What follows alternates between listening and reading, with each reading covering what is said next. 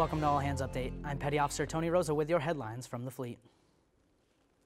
Chief of Naval Operations Admiral Jonathan Greenert released the Navy's new navigation plan for 2014 through 2018.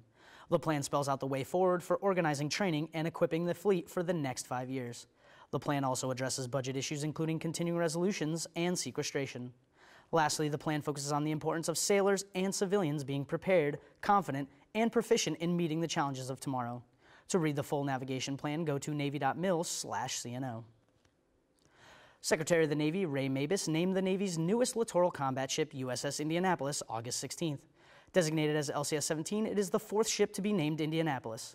Construction is subject to congressional approval of fiscal year 2014 funding. You can read more about these stories at navy.mil. From All Hands Update, thanks for watching.